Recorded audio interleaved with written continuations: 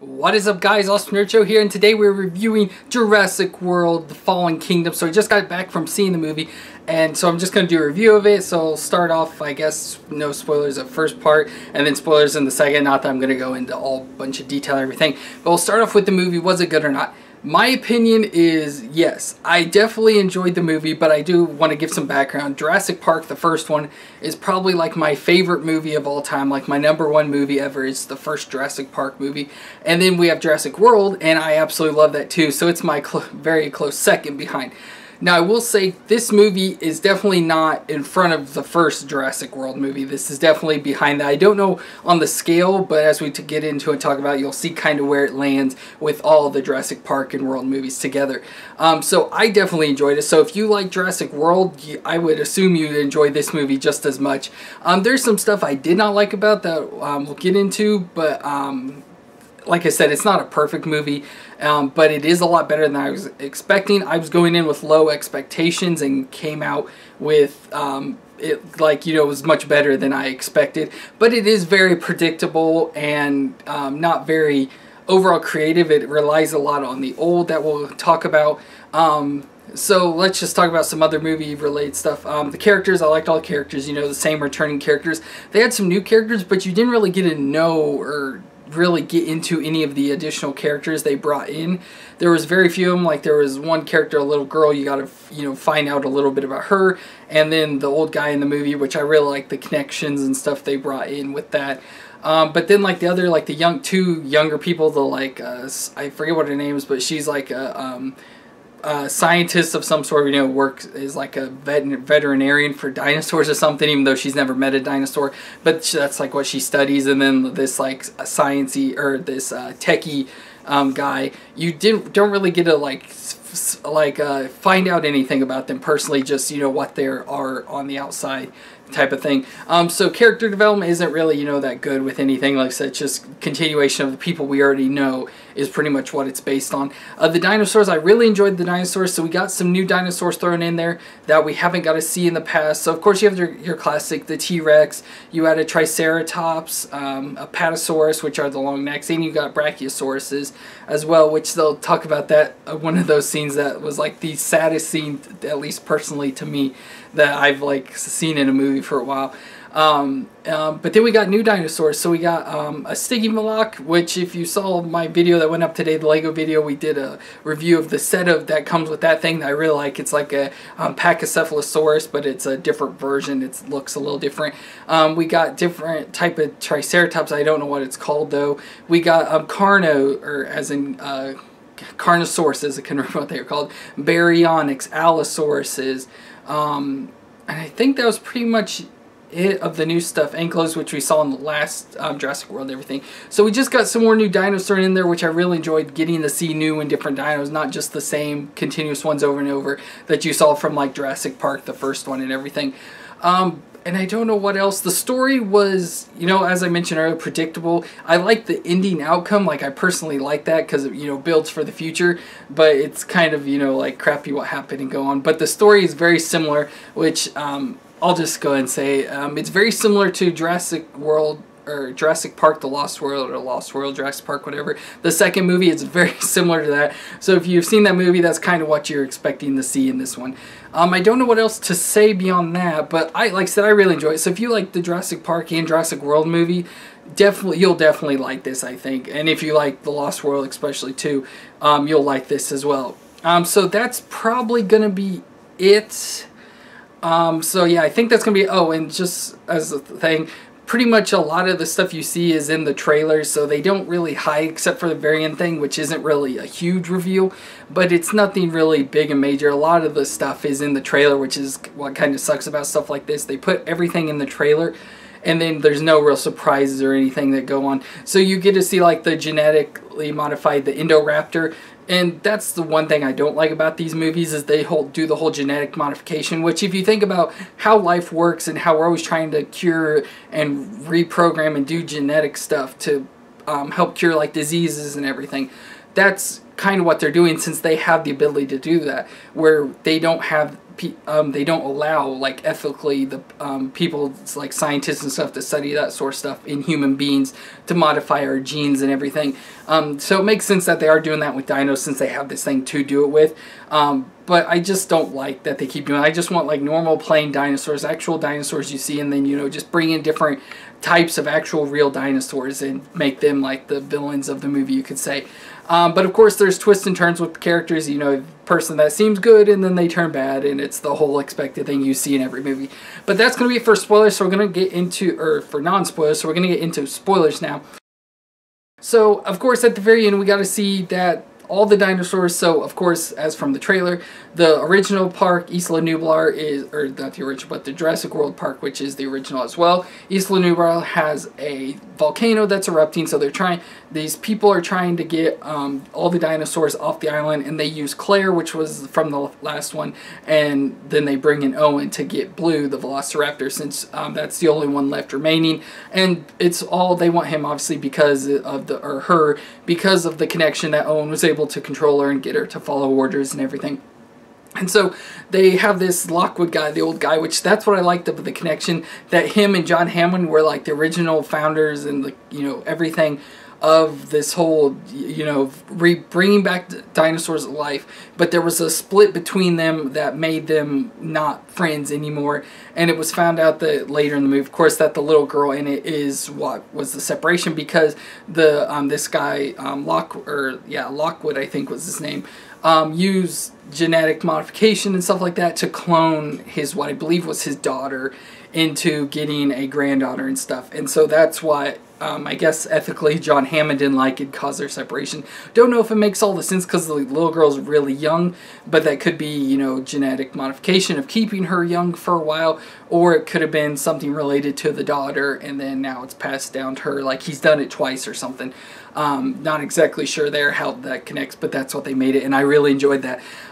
So they're bringing all the dinosaurs back, and, you know, they joined this group that the, like, Lockwood guy supposedly hired, you know, his financial associate, or like financial officer type person has hired all these people. Then it turns out once they finally find Blue and try to capture and everything, that it's obviously they turn, as with every Jurassic Park movie, there's always got to be someone that turns sides and is evil and everything. And so that's when we start to get into the Lost World stuff. So we have this group of people on the island trying to capture and round up all these dinosaurs, just like you did in Lost World, where you had the engine people all in there, you know, tranking and taking out all the dinosaurs, trying to capture as many as they could to take them back to San Diego, California, to put them in a Jurassic Park in San Diego. And so they somewhat do similar, and so the guy, you know, is telling Claire, oh, we're getting these, we're going to send them off to this other separate island that we have that's perfectly set up, everything meets the, you know, everything the dinosaurs need, and it's perfectly like surrounded so they can't go anywhere, and they'll be able just to live there and be free for the rest of their life and have no issues. But of course then they find out that they're actually capturing them and bringing them back, because the financial officer guy is actually evil, and he's working, you know, under the Lockwood guy, under his nose, you know, or behind his back, I should say, in this stuff, trying to make money, all this other money and stuff. And they're actually bringing them back and selling the dinosaurs off to high, powerful people in the world, like it said, like pharmaceutical companies, gang, like leaders and stuff, like Russian people, Chinese people, all sorts of people with a lot of money are here to buy these dinosaurs and use them for whatever they want. And so that's when you get, you know, they're taking them from the island into, instead of Lost World where they took them to a new park, they were bringing them in to sell off to people. And then also you do making the whole Indoraptor thing to make this lethal, you know, war animal with the Indoraptor, where it's made up of the Indominus Rex and the Velociraptor, which is why they need Blue, so that they could create more. And of course I like the beginning where they're getting the Indominus Rex bone. Of course from the first movie it was at the bottom of the Mosasaur pit, since the Mosasaur reached up and grabbed the Indominus Rex and pulled it down. So that you see the skeleton down there in the water, and they cut it open, and then the Mosasaur is there and it eats the thing and escapes, but they get the bone out, and so it's, you know, able to create more stuff. And so that's just pretty much the whole thing is then they the Owen and Claire and stuff are all in this Lockwood's Estates, this big giant mansion house, and where they're selling to the dinosaurs, and they try to help free the dinosaurs and all this sort of stuff. The Indoraptor gets out, and it's going after this little girl in the movie that's the granddaughter of Lockwood and everything, and just chasing her all through the house and everything. And it's just, like I said, the movie isn't perfect. Like, I hate the whole Indoraptor thing and the chase through this one, house and everything. And that's, this super alpha predator and everything. But it's not as bad as I thought. It didn't last nearly as long. And I like how they kill it by falling through the ceiling onto a Triceratops skull, or head skull. And so it's impaled on the horns of the Triceratops. And I really like that, and how Blue was a part of doing that and everything, helping save the day. But I like, so at the very end, obviously, all the dinosaurs, there's, was an issue with a tank leaking. I forget what the gas was, but it's a gas that would kill them and everything. And they're all trapped there in their cages. And so Claire wants to save them, but she decides at the last minute not to, because, if they release them, they're going to be released out into the United States, because they are in California. And they're going to be released out into our world, and it's dangerous because there's carnivores and herbivores and all sorts of stuff released into the world, and so that's not good, obviously, to have. And she decides against it, but then this little girl, the clone girl, ends up hitting it and releasing them, and they go out into the world, kill the financial guy and stuff as he's trying to escape with the piece of the Indominus Rex bone and everything. And so the bad guy gets his due justice or whatever by getting killed by the T-Rex and everything, but it releases them into the world. So that's when, as we see from one of the scenes or whatever from a trailer where the T-Rex is roaring at a lion, it's released into the world, and it comes across the zoo and it roars at a lion and stuff. And so that's what the whole thing ends up in, with all the dinosaurs now released into our world and roaming around. So you get to see Blue, because Chris Pratt or Owen, whatever, tries to get her, like, come on, come with me, we'll get you to a safe place, but she ends up running off, and then you see her later running around in like a deserty looking area, which is kind of cool, because those kind of raptors, they call them velociraptors, but they're actually like Utah it's Utah at the front of raptor, and because that's around where they were found and everything. And so it's that look, kind of like a similar area to where it ended up. So it's like, it's going back to its natural home and habitat. And we have Jeff Goldblum's character, which we see at the beginning of the movie, doing the whole thing in front of a bunch of like judges. I don't know what you call it. I assume they were like senators and stuff. But at the beginning, talking about, the whole crisis on the park with the volcano and everything. And then at the very end, he's talking about, this is a big crisis, releasing these dinosaurs in the world, and it's no longer our world. They're going to be taking over, and it's like, welcome to Jurassic World, because the world's going to be taken over by the dinosaurs, even though they're all female. But of course, we learned from the first Jurassic Park movie, some of the dinos can change their thing to be able to mate and have babies. But then also the doctor guy and like one of the evil people, it got all fuzzy of who it was. One of the evil people in the movie ended up taking a case with like 2 vials of each dinosaur, kind of like a sample of their DNA, and there was one of each. So I don't know if they took it where it's been modified, where one's a male, one's a female, so that way they can do it and breed them, or what the heck's going on, because it's kind of like the last one where they took the stuff and ran. And so now we got to see where that came from, or where the whole thing was set up in this Lockwood Estates, and that's how they made the Indoraptor and everything. And so I assume they're going to do something similar like that. The bad people, whoever the Dr. Wu's group in this whole thing, is going to do something more with these dinosaurs than they have those vials of each of the things. So I don't know how they're going to spread across our world unless they do something to make more dinos and then release them. But yeah, that's the fun and interesting thing in the movie, and how it ends, with the T-Rex coming across, the lion, the raptor coming, or running around the desert, and it's up on a hill that's overlooking, a new, like, nice built-out neighborhood and everything. So, chaos is going to happen there. There's pterodactyls flying across the sky, the mosasaur swimming in the ocean, so it's just a whole big chaos is getting ready to happen.